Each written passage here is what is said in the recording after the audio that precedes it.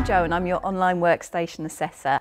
I'm going to teach you how to set up your desk in less than 60 seconds so that you can do this every morning to make sure that you're working in the best posture you can for the rest of the day.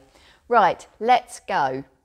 First thing you want to do is sit right back in the chair, then adjust the seat depth so that you've got 2 to 3 fingers between the back of your knee and the chair.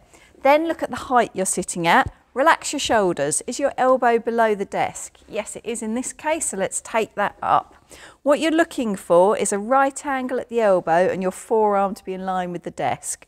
Then adjust your armrests so they're supporting your elbows. Next, look at your screen.